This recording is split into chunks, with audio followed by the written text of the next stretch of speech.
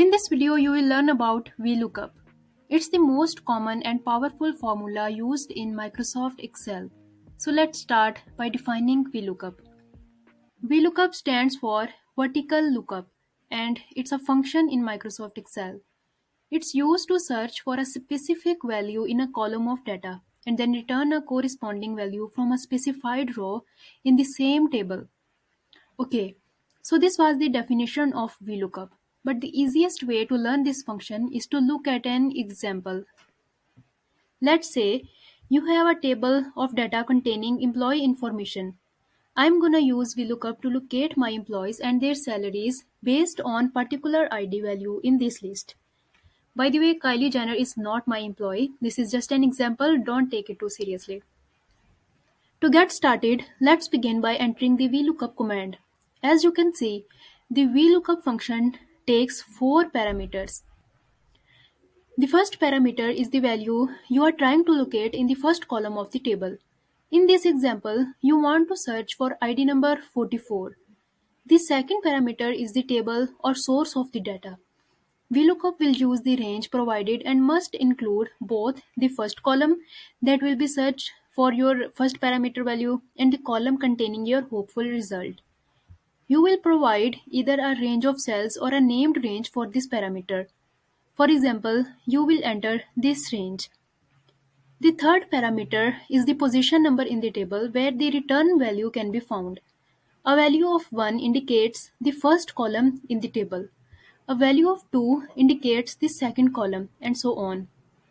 Since you are looking for the name of your employee, you will enter a 2 which represents this cell. Finally and most importantly is VLOOKUP's fourth parameter. This parameter determines whether an exact match or an approximate match will be done when looking for the first parameter. A value of false means VLOOKUP is looking for an exact match. A value of true means that an approximate or close match will be returned. But this is important. Unless you have a specific reason for looking for an approximate match, you should always use false to return an exact match. Otherwise, the VLOOKUP could return some unexpected results. Now that you have entered all of VLOOKUP's parameters, let's complete the command to examine our result. You should see the employee name Clark appear. This is the employee name that corresponds to the ID number 44 that you searched for. Okay, so this covered a simple example of how to use Excel's VLOOKUP function. Now let's see a bit more complicated example of how to use VLOOKUP. So here is the second set of data that I have in my workbook. Here you can see I have written names of some columns from this table. So if you want to look at some information from a large set of data, VLOOKUP comes in very handy. Let's say I want to see the number 7. I want to see which product is listed at number 7 and its quantity. What I have to do is I'll type 7 here and then in the next cell I'll write the VLOOKUP formula. Press is equal to VLOOKUP, then I'll select this particular cell.